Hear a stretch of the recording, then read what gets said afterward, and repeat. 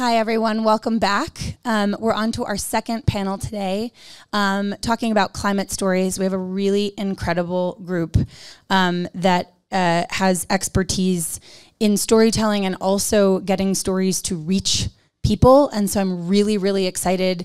We've got a kind of a global view on this panel. And so let's start with introductions. And Richie, if you'd kick us off and tell the folks the amazing thing you're premiering here. My name is Richie Mehta. I'm writer, director, executive producer of a series called Poacher, which is on wildlife crime and the wildlife mafia in India and Asia.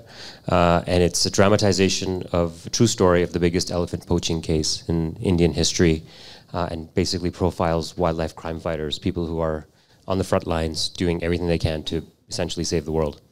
And it's a project I've researched for years and now made essentially an 8-hour film out of, and we're premiering the first 3 episodes here. So exciting. Go ahead, Poppy. Awesome. I'm Poppy Mason-Watts, Chief Growth and Impact Officer of Waterbear. I sadly don't have a film premiering here, so congrats to you guys, not to me. So Waterbear Network is a free streaming platform dedicated to the future of our planet. We set up in Amsterdam 2 years ago off the back of a film called My Octopus Teacher, which some of you might have seen. I'm despicably jet lagged, so apologies if nothing I say makes sense today. I've had about 3 hours sleep in the last 48 hours. But we'll dive into what Waterbear is about. But mainly we tell stories with impact, and we work on impact campaigns and distributing those stories to make as much impact as possible. Hi, I'm Elaine McMillion Sheldon. I don't use the word despicable enough. I'm glad you used it because I'm going to find a way into that. I am the director of King Cole, a feature that's premiering here in the next section.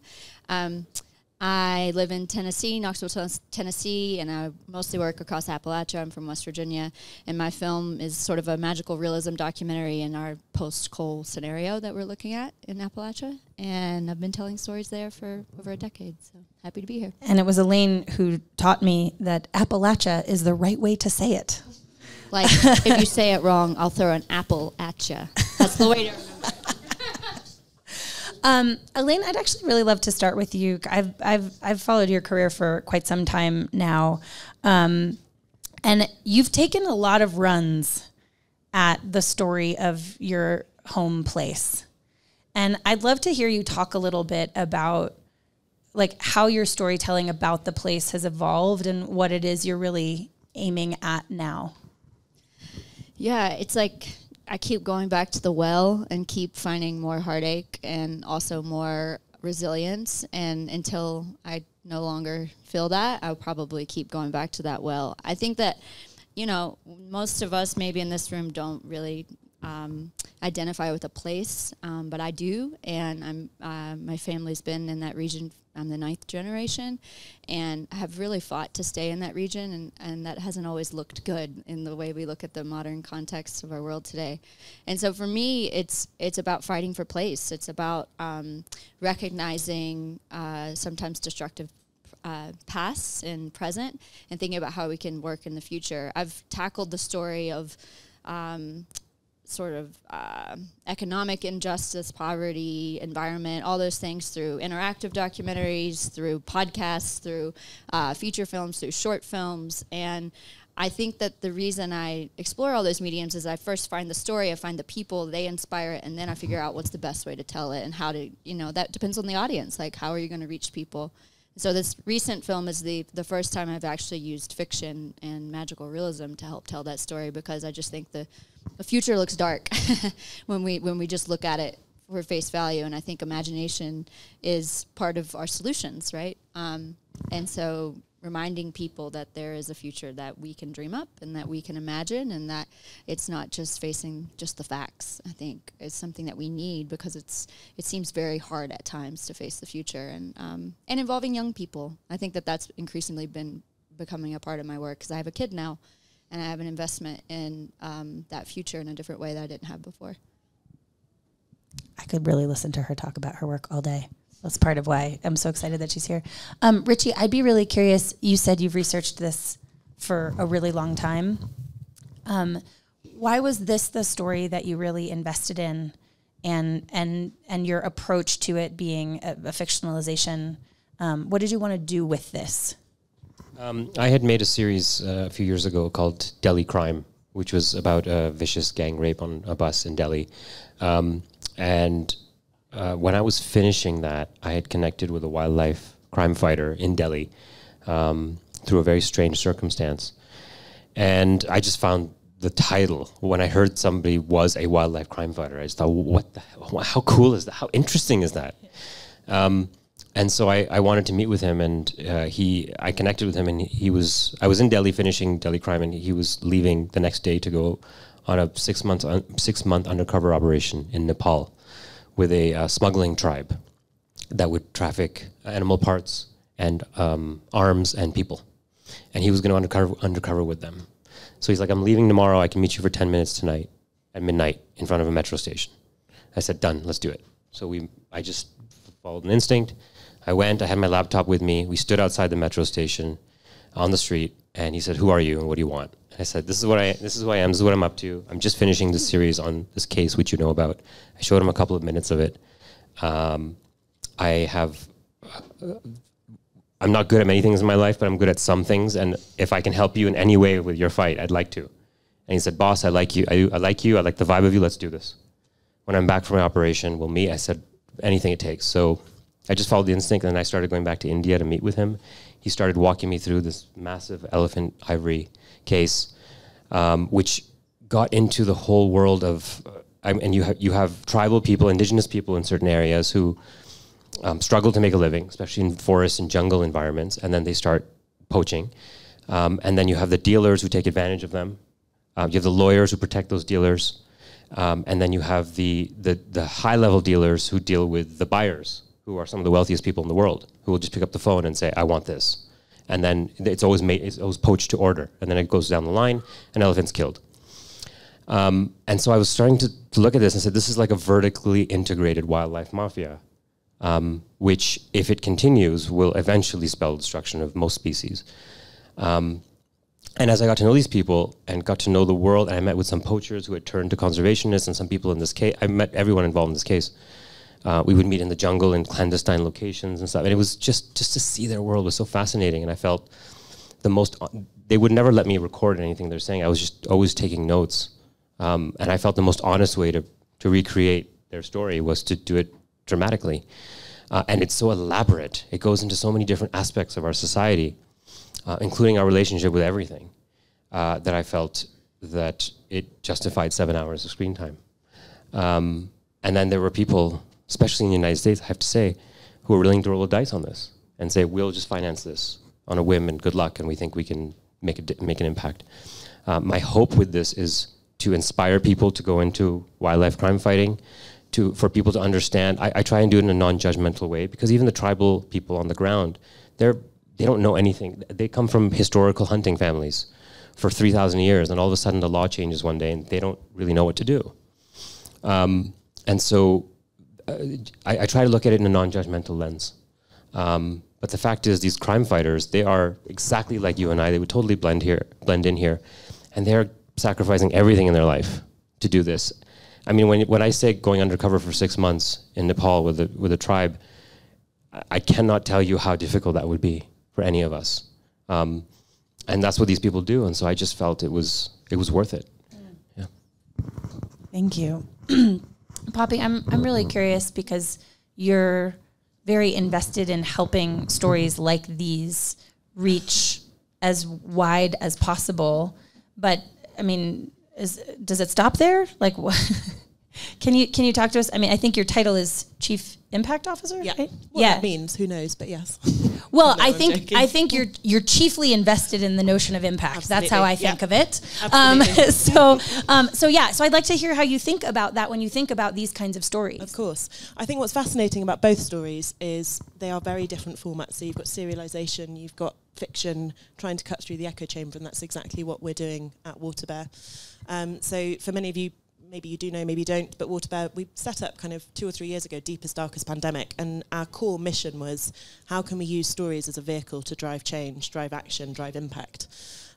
So our platform is small. We're hitting the millions now, which is fantastic and very exciting for us. And Sam, who's in the audience, one of the founders. So we're kind of very grateful that it's growing. But what we're trying to do with every single piece of content, whether it's an acquisition, we're licensing content, we're producing content, we're working with epic filmmakers like yourselves, is look at how we can drive the biggest campaign around the piece of content that we're kind of focusing on. So at Waterbear, we look at 4 different impact quarters, and our core focus in each quarter is what is the tangible, measurable impact that we want to generate or drive with that piece of content. So we've just wrapped up a kind of major campaign I say major, it's major for us because we're obviously only 2 years old, but a major campaign focusing on the dark side of the fashion industry. And what we wanted to look at was how we can change legislation in the EU around the use of fur and leather in fashion shows. And that filmmaker, she was fantastic because she desperately wanted to drive impact and didn't want to sit as another image on a carousel on Netflix. So she came to us knowing the numbers would be slightly smaller, but that we would get it in the hands of the right people. And we've kind of organised sessions with British Fashion Council, Fashion Justice Collective. We've got people in a room using that film to drive that narrative. And it's exactly the same. We're doing the same this year. We're looking at an immigration campaign at the moment that we're focusing on. We're launching a major film in a few weeks' time. I say major again, slightly self-deprecatingly for us, it's major, but it's coming up and it's super exciting. So with these pieces of content, I think it's really cool to be able to tell the story in a very different way, because that's how you're going to cut through and reach the masses, which essentially is what we're trying to do with our impact campaigns. Yeah. Elaine, I'd be curious because you've been through a lot of cycles of this. I've seen you all over this country. We became friends entirely on the festival circuit. I don't know that we've ever seen each other in our hometowns ever. But I'd be really curious. Like, you've been doing this a long time. You were making transmedia content when we were calling it that. And any of you were around for the transmedia age? That was really short, very buzzy period, about 2 years long. Now we just call it the internet, I think. But you've seen a lot of cycles of this, and it's interesting that your storytelling is also sort of evolving. But how are you thinking differently about like who this reaches and what it does to them?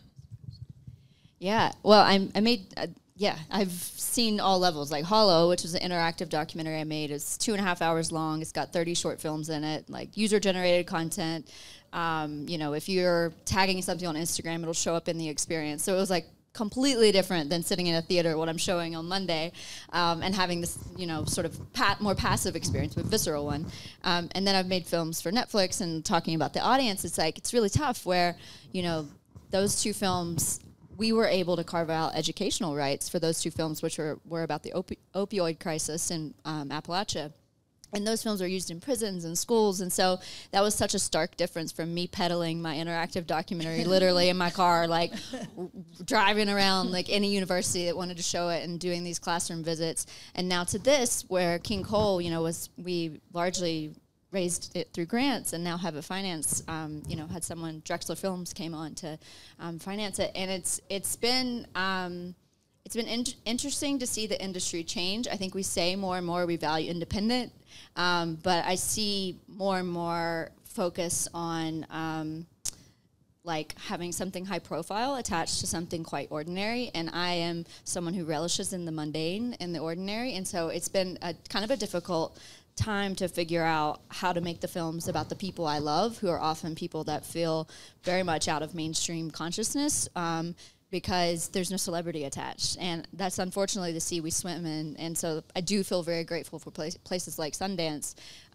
who do still value the independent films that are here showing that don't have distribution, including mine, and can provide that marketplace. But yeah, I don't know. I mean, I kind of put myself away. I like hold myself away and tell the stories that are most important to me, that keep me up at night. And I do that kind of quietly and slowly, because my process is one where I need to be in the field with the people. Like, I don't, it's not about, being in isolation. And so I live in Appalachia. I go out in the field. I meet the people. I figure out what it is they feel is, not working and working in their communities. And I guess it's, people often ask me when I was covering the opioid crisis, they're like, it's so difficult. Like, how do you stare down that, or things like poverty? And I think what's interesting even with climate change, when you get up close and personal with the people that are making change, you all of a sudden feel a lot more hope. Because you actually see the people and the stamina and the resilience and the things that they're doing, the daily effort, which quite frankly, like when we're looking at these things, there are no such things as solutions. It's really compromises. So what are we all going to compromise and change in our life to reach a goal, a collective goal? And I think that it gives me hope, and I need to be in the field with those people that give me hope. And so no matter like how big of a film I do or what medium it takes place, it's still people-centric, real people that, you know, aren't used to having a camera in their face and require me building trust with them before I ever show up with a camera, right? That's half the work. So yeah, but this film required a level of vulnerability. King Cole, I mean, I narrate it.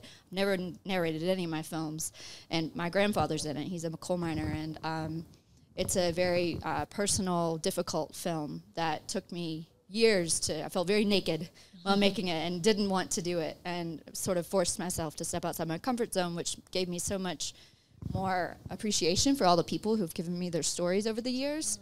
I feel like I was always very careful with those, but now I feel especially thankful for the vulnerability of people that want to appear in nonfiction, because what do they really have to earn from it? And that's kind of how I feel as a subject of my own documentary this year.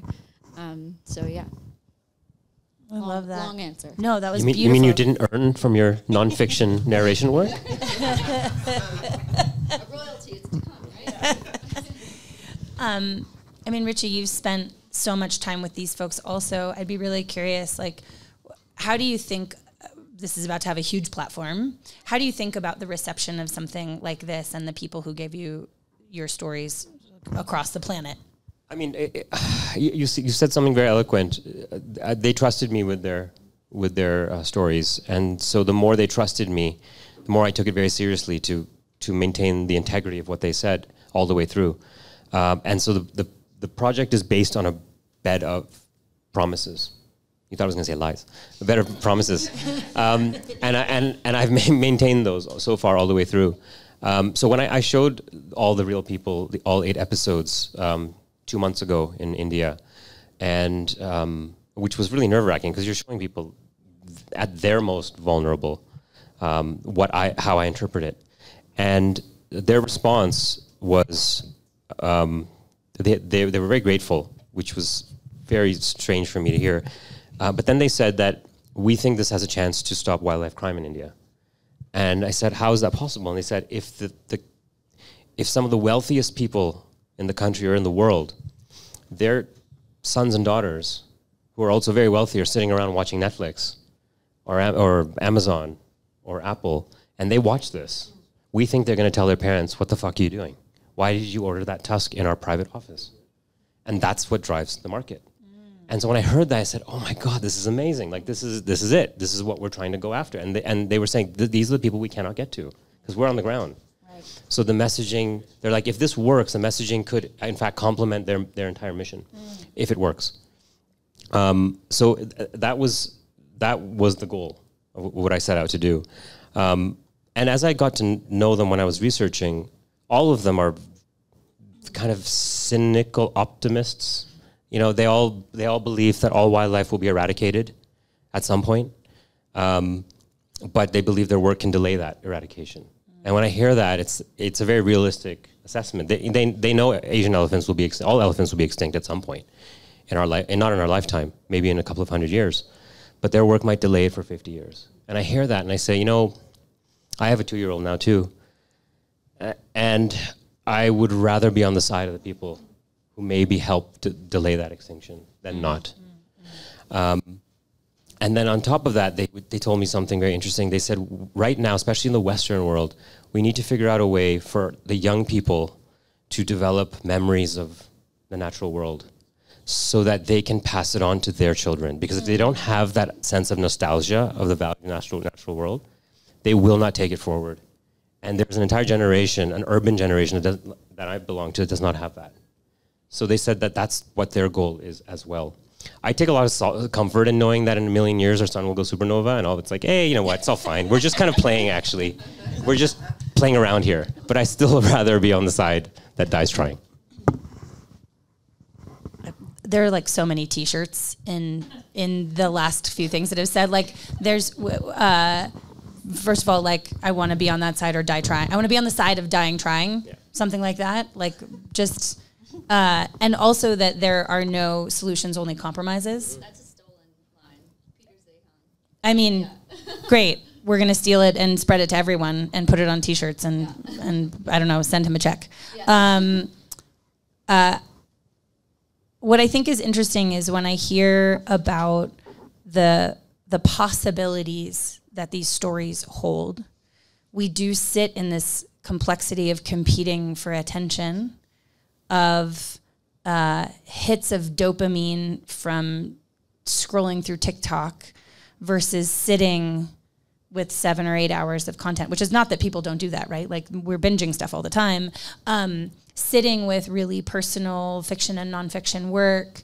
And Poppy, what you described is like really sophisticated audience and impact outreach, which is like, you can't just, you don't just like whip that up. So I'd be curious about how you're thinking about like the pieces that are in place to help like grease the wheels for filmmakers like these. Sure. I think just listening to Richie, what was the most interesting thing you said? Obviously, everything was interesting. But the one thing that resonated was you really think you could make a difference with this film. And you know, the platform you're talking, it could stop the poaching. And I was just sitting here wondering, is that being tracked in any way? Is anyone going to put a metric in place that says, with this film, we are going to stop X percentage of poaching or whatever it might be? And that is where we're coming at it from. By the way, I want to talk to you after. Yeah, absolutely. Yeah. I was going to say... Carry on. Oh, you think this was an accident? No. I know what I am doing. No, I'm sitting here thinking, if you both got distribution, clearly you do. But no, what's interesting, we come at it from that. We're looking at... and I've got lots to say, actually, sorry. So starting there, from the impact side of things, we're putting in a framework to work with filmmakers so that we can really show that with your film, what you have set out to achieve is X, this is where you're going with it, this is how it's been achieved, whether it's measurement, whether it's setting KPIs before the film launches, and we want to be able to report on that, because I think I used to work at Nat Geo, and the filmmakers we worked with, we just didn't share anything. 1 second. Before KPI is a key performance indicator. Oh, sorry. It is a metric that you choose to measure. Yes. We forget sometimes. Sorry, It's okay. So we set these metrics ahead of launching a piece of content, essentially. So with the film, the fashion industry film I mentioned, it was all about changing behaviours in the next generation of fashion students. So that was a big screening campaign. It was awareness, so that was eyeballs. It was as many people as could possibly see it. In that sense, we didn't mind that we didn't have it exclusively. We had a month exclusivity on Waterbear, and then it went over to Amazon because we wanted eyeballs, we wanted awareness. And then the third piece was starting a conversation around the legislation piece. I can't speak, that's my jet lag. Despicable. So that's where we're coming at it from. And I think the metric side, it's fascinating because impact measurement is so early. Everyone knows this, but we are really trying to set a standard for how we can work with filmmakers to measure that impact, to measure those eyeballs, and to share that data with you guys so that we can learn from that. Because I think if we're making films and we're blind to the data, we can't learn from what's resonating. The other thing, just coming back, is how, you know, we talk about the attention economy actually being our biggest competitor. It's not the Netflixes or the Amazons or the Disneys, it's social media, it's anything that's striving for attention. And we actually relish that. We embrace it. Let's use TikTok. Let's use Instagram. Let's use as many platforms as possible to spread the word. So we've got everything that we do, everything that we work with filmmakers on, everything that we produce or acquire has to have that ancillary content to start breaking down the barriers and the audience groups that we want to get into. And I think that's so key. The other thing is, and then I'll stop talking, apologies, is looking at different kind of lengths, formats, things that cut through. So I get laughed at a lot because I come from the general entertainment world, and I talk about how can we make documentary content accessible for me, for example. And we've just forayed into animation. We've just done an 8-minute short animation piece of content on deep sea mining, which will talk to a Family Guy generation, or Rick and Morty for anyone that's seen that. We're also looking at reality series, so dare I say it, a green dating show. We'll see how that resonates. Sorry, Sam is looking at me like, God, good God, what's she saying? But we're really... No, great. But it's really trying... And that data, again, is so key, because if we can see that an animation piece of content is resonating with the target audience and making them do something, then we can start making more content like that, and we can share that with the filmmakers. So that's what we're trying to do. Sorry, that was a very convoluted response. As a small side note, one of the things that makes me so happy and proud about being here is that in the description of our series on the website, the genre is action thriller. And I'm like, Like that's what we want it to be. We want people to say, "Oh, I want to go see an action thriller." That's what we're going for. Can I comment on that? Please. It's so relieving to like say fashion students, right? That's such a slice that I think as a filmmaker working in this space where there's this competition, none of it's real. None of it's like you can't reach everyone, right? And so like this pressure to like be everywhere and reach everyone and all that, it's so counterproductive for me and the goals I have, and you know, the comparison of some films reaching some audiences. It's just like so nice to hear fashion students, because like where can you make the measurable impact? And we were seeing in the films that made about the opioid crisis, one of the biggest benefits of those was about building empathy.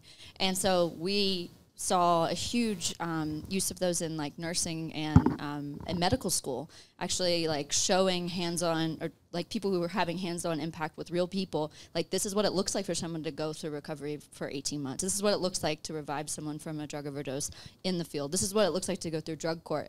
And that, I think that is still at the center of all the story, is empathy, right? And hopefully in some ways communicating not just a reality on the ground, but a hope for something better, right?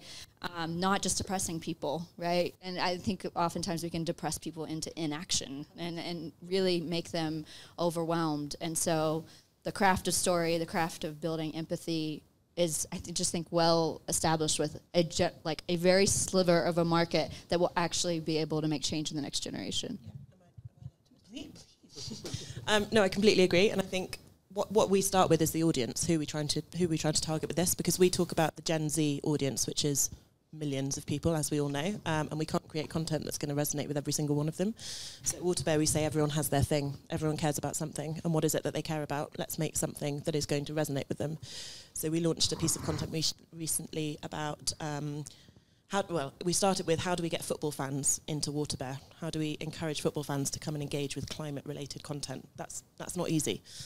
So we created a piece of content on football pitches flooding, and that brought in a whole new audience. We could see where they came from via the social channels that we pushed it out on, and we could measure that sentiment shift as they kind of journeyed through the platform, because it took one piece of content to get them in with a kind of social campaign in the right places. They came into the platform. We then had to focus with 2 or 3 more pieces of content before they did something, or with some it was such a strong piece of content that they did something immediately, because you can take action in our platform while you're watching. And I think it's got to start with the audience and what they care about, and if we kind of start with that and that empathetic, what is that nugget that's going to bring them in and to kind of get them, and that we go from there. By the way, what you've just described is like my end goal in life, professionally.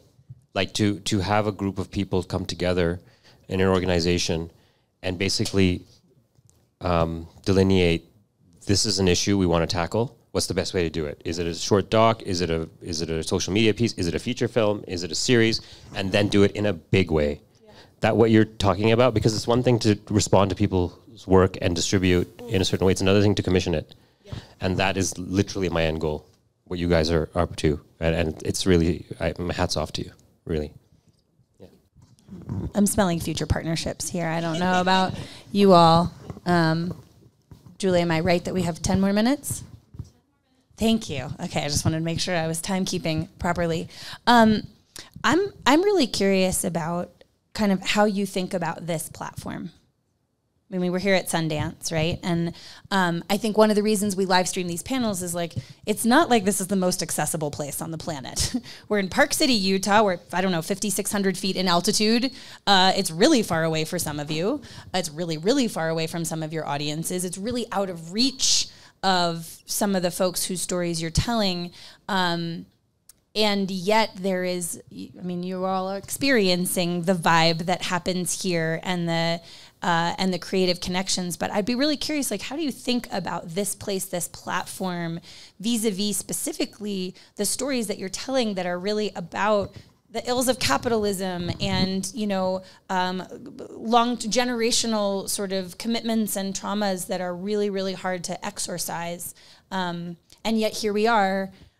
For the folks who aren't here, like, if you could imagine in your mind the most pristine, snowy mountain town We've had a dusting of snow the last couple of days. It is sunny. It is sparkly. Like it doesn't feel like we're in a real it's place. winter wonderland. Yeah. It is winter wonderland, absolutely. Like you couldn't illustrate this more perfectly. And yet we're here tackling really, really challenging material and subjects, and there's a complexity of being here.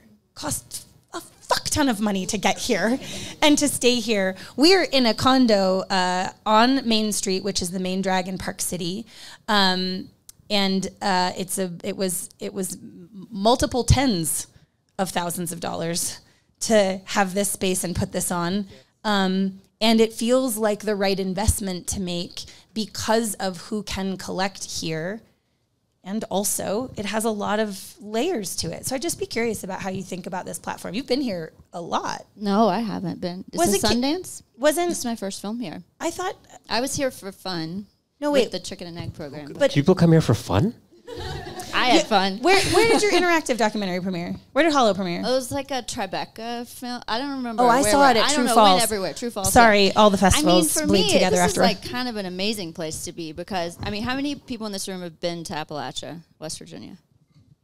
Okay, so I hope that my film transports you to a place you've never been, that you likely have certain beliefs or stereotypes about it, just like we all take shorthand on each other's communities when we don't know them firsthand, right? Like it's a very human thing. It's not necessarily something we should see as evil. It's just the way we compute one another and our differences, right? And so I'm transporting you to the place I love, and I'm transporting largely an audience that's not been there. And for me, that's really impactful. Yes, it'll be in West Virginia. Yes, it'll be in Appalachia. We will absolutely get it there. Also, this place was built on silver mining.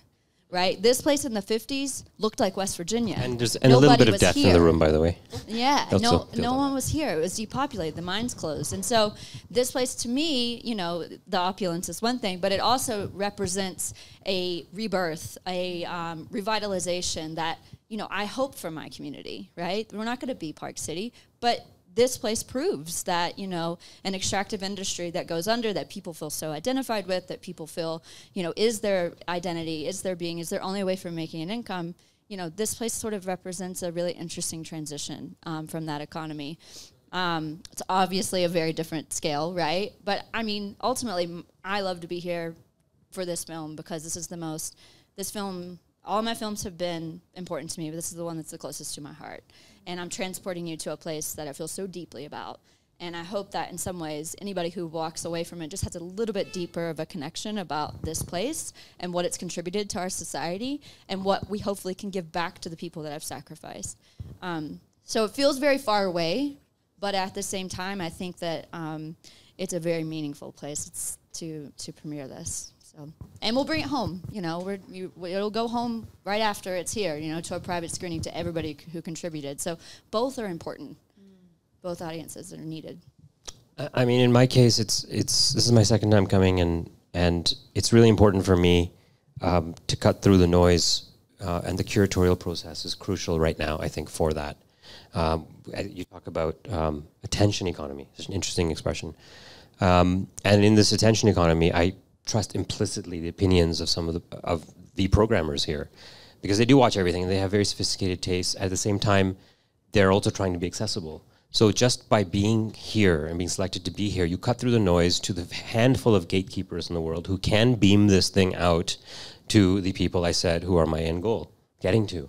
So it literally is it's like the turnpike to get on the superhighway that I'm trying to get to. And if you don't get on that turnpike, you can't get on the highway. And that turnpike is guarded by curators who I trust implicitly.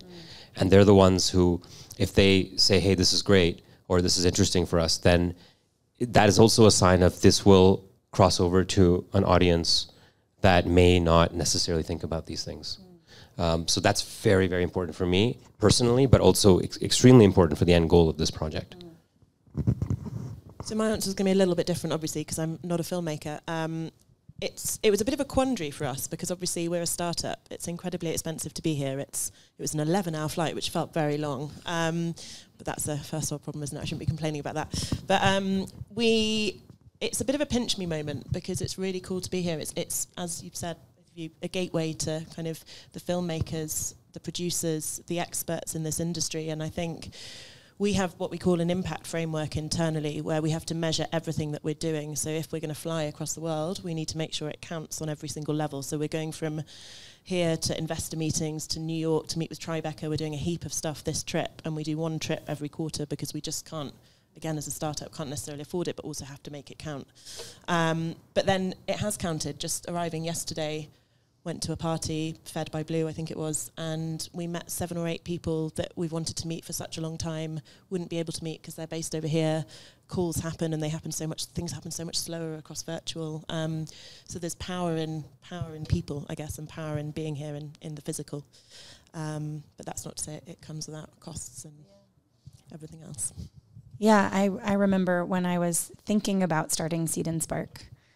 This was the most Hollywood moment of my entire life, and it happened like 11 years ago when Seed&Spark was a sort of nascent idea. At the time, it was actually still called the Independent Media Wish List, which is not a good name for a website. I would discover before launching, thank goodness. But this sort of advisor, sort of self-appointed advisor of mine, sort of, I'm going to take you under my wing. And I was like, cool, I didn't ask for that, but I appreciate you. But I remember he said to me, like, if you want to be a player, you got to go where the players are. And I was like, okay, I'm going to try to translate that into something that makes sense for me. But he convinced me to come to Sundance, and I put it on my credit cards in 2012, and it prompted me to get a wireframe of a website together that I went and took around to all the filmmakers who had funded on Kickstarter. That 16 films had funded on Kickstarter that year. This was 2012. I just talked to people, and they were willing to talk to me, and they were willing to tell me what they needed. And I left here like, okay, there's a thing that we should build. And there's a community that we could be in service of. And so I do think these gathering places are really, really essential. And there are lots of them. Like Sundance is not the only place to do this. You have the Atlanta Film Festival. There are incredible film festivals in the Southeast. I think of True False as like the great under the radar. It's a documentary film festival in Columbia, Missouri. It's the best time you'll ever have. It's like magic. There are festivals all over the country and all over the world where this thing that we're doing here is really possible for you. And so find the one that's close to you, wherever you are at home. And we're really honored to be here. And I just want to thank these panelists so incredibly much. Elaine's film premieres 11:30 on Monday. And Richie, where are you in your cycle? We're having our Park City premiere on the 24th at 2:20 p.m. Okay. Yes. On the 24th at 2:20 p.m. Yes. So if you're here, now you know they're probably already sold out, but you can try. Get on the wait list. And thank you all so, so very much. And thank you. And we'll be back in for the home audiences in 10 minutes, but we need to be back here and settled in 5. All right. Thanks so much. Thank you.